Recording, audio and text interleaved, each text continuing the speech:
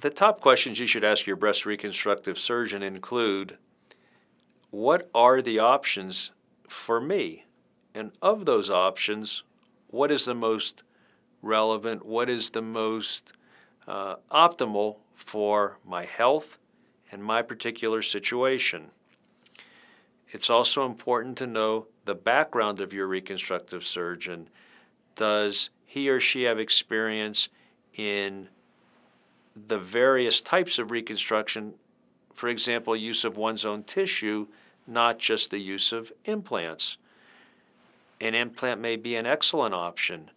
By the same token, it's important to know the option of use of your own tissues. For example, what we call DIEP flaps, where we transfer tissue using microsurgical techniques from the abdomen to the chest to make a new breast, in a woman whose body build may be optimal for that particular choice. I'm Dr. Jay Orringer at the Renaissance Medical Center for Aesthetic Surgery.